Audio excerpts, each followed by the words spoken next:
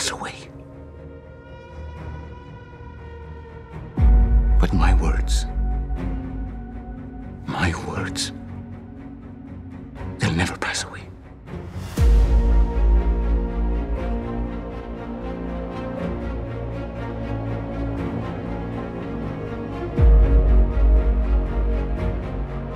Martha, Martha, please, sit down here with me. Judas, you are angry. My understanding is shaken.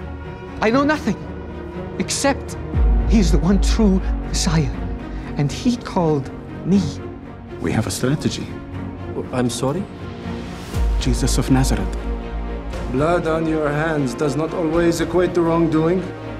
This is no innocent man. The human desire to avoid difficult news sometimes makes one deaf. I speak the words of my Father in heaven, and the religious leaders call it blasphemy. My own followers, they ask for earthly things, prestige. They take offense when I show humility and deference to the powers of this world. They're only human. What did you expect? Also human.